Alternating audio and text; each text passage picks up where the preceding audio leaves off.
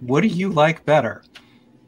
Analog, digital? How do you take the sort of continuum of, and to add to that, lots of complimentary questions from the audience about, what do you still use that's analog-based gear?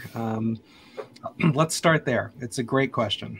Well, my studio, of course, has an analog desk. It's a Rupert Neve desk, latest generation, just one of his latest design, just before he died. And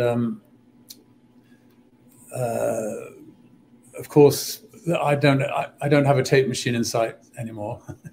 There are programs which seek to emulate the sound of tape. I've never actually, to date, found it necessary to use one of those. I'm very happy with working with a DAW, Pro Tools, Logic, whatever, provided that I am still going through in the chain, going through my desk, going through my analog console, and my whole experience is a tactile one. I love push faders up and down, and I don't think I did 50 years of training to click a mouse all day, so I'm much happier pushing faders up and down and adding effects, looking at EQ, compression, reverbs, all that stuff. It's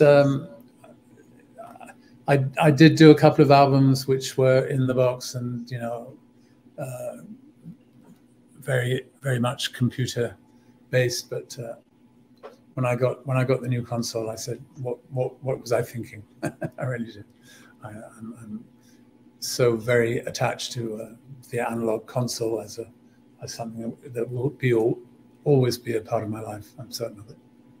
So to bring it back to our friend Luis, a student in the Bronx, who asked, and you may or may not have a position or a specific answer for him, but Luis said, what's better, digital or analog? Where do you prefer to be? I've always been a great believer in, make the best use of what you have. The very best digital is considerably better than your average digital. If you've got good converters and the latest digital technology, it's hard to fault it, really. I know that some people say, we'll record everything on tape, and then we'll do the editing in digital, and then we'll go back to the analog tape to mix it from. I think that's perhaps taking things a little far, but I'd be perfectly happy to go back to do a session on a 24-track analog tape machine, but it's a lot of work. You have to line up the tracks every day, especially if you're using Dolby, although they all have to be aligned. And frankly, Pro Tools is so much faster. I'm generalizing with DAWs, but DAWs are so much faster than winding a tape machine backwards and forwards.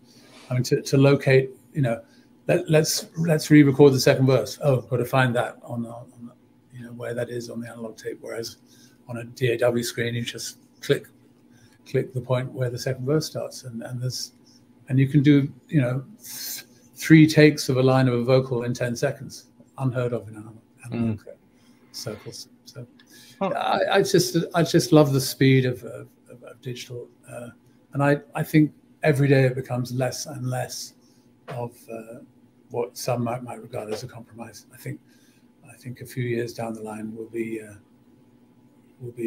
laughing at ourselves and saying, what were we worried about?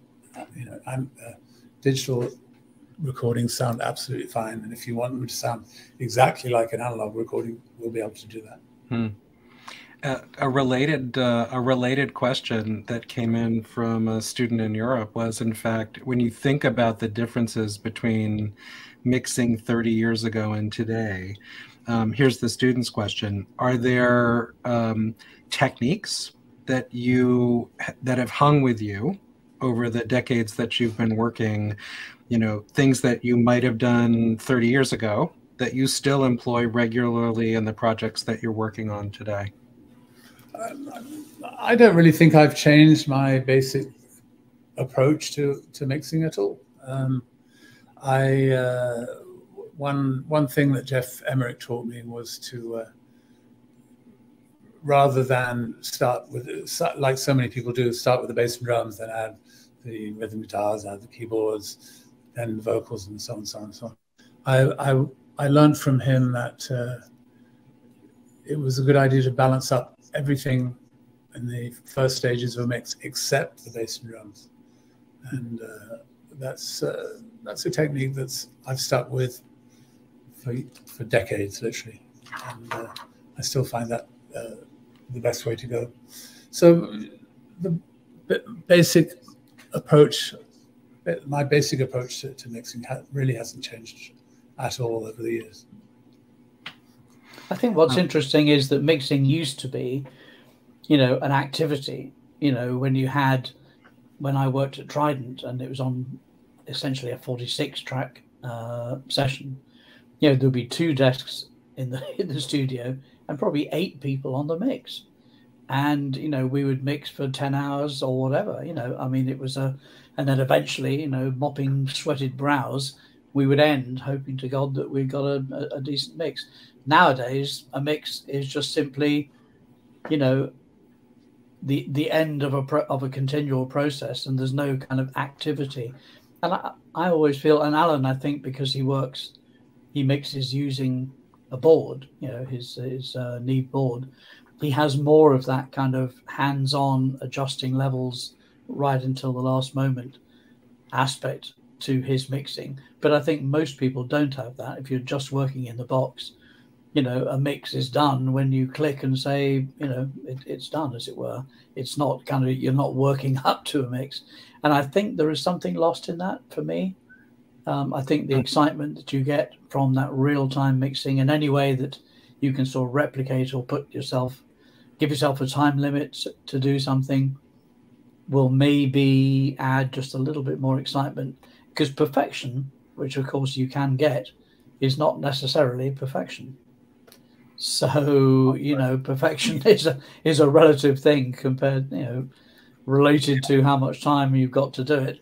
And yeah, I mean, anyway, it is a performance. If you don't have automation, or you don't have